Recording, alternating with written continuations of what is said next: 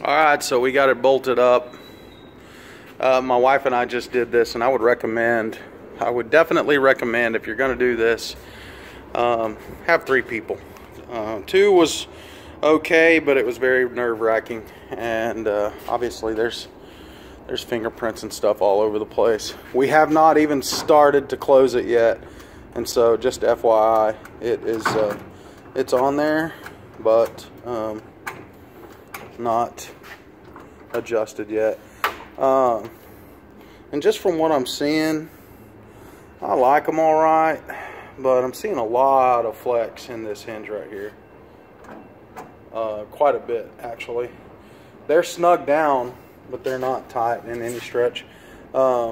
This one's actually doing the same thing. So I'm going to start to get it adjusted here, and then I'll get back with you guys, but I just wanted you to see what they look like on. They're really, really good looking hinges, but they have been a beating to install from the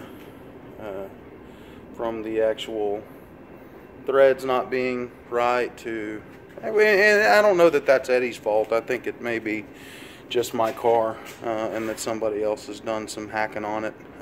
But anyway, that's where we are right now. I'll be back once we start to get it adjusted.